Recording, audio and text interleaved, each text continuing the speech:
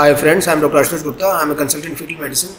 So today we are going to talk about an entity called as a short femur length.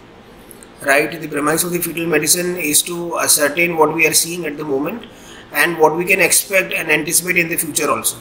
Okay, so nowadays we, apart of doing the biometry to the fetus, that how the nasal bone and all the limbs are looking around, we are also doing the Dopplers to see for the uteroplacental insufficiency and how is the blood flow in the umbilical artery, and we also try to look around if there is any risk regarding an skeletal dysplasia in the coming weeks and in the coming months of the pregnancy, right?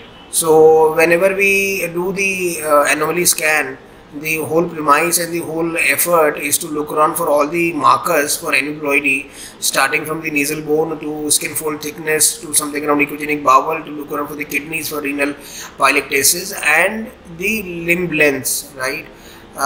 So meaning thereby a short humerus and a short femur, they do stand at a higher risk as far as the markers for a common aneuploidies are concerned, right?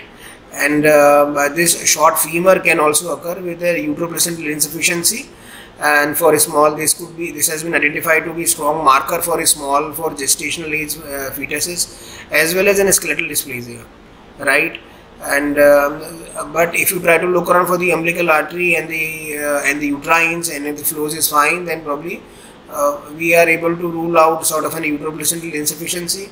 We try to measure all the limb bones, and so if we are identifying only an element that the femurs are short, and so there could be another entity to talk about apart from a skeletal dysplasia. So I am going to show you one case, and then probably we will discuss about all these things in a greater detail. So I am going to show you one case. So this is at the anomaly scan. So we have just started to look around for the nasal bones, and which looks absolutely good. We see for the transverse cerebellar diameter, which is also matching to the gestational age.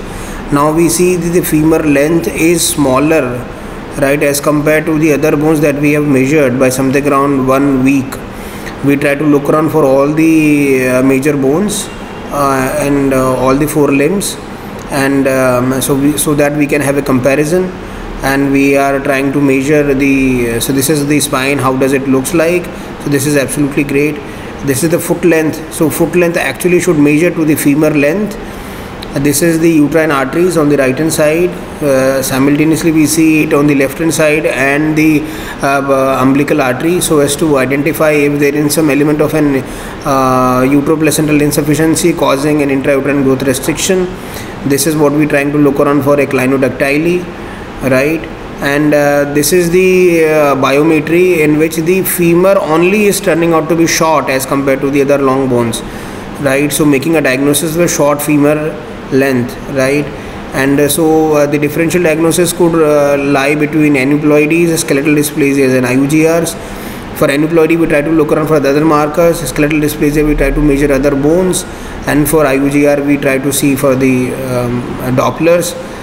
We do have a nomogram. How do we follow them up across? So the etiology could be very varied. Okay, so a trauma between 4 to 6 weeks of gestation, vascular insult, maternal smoking, maternal alcohol exposure. We can have some chromosomal abnormalities and aneuploidies.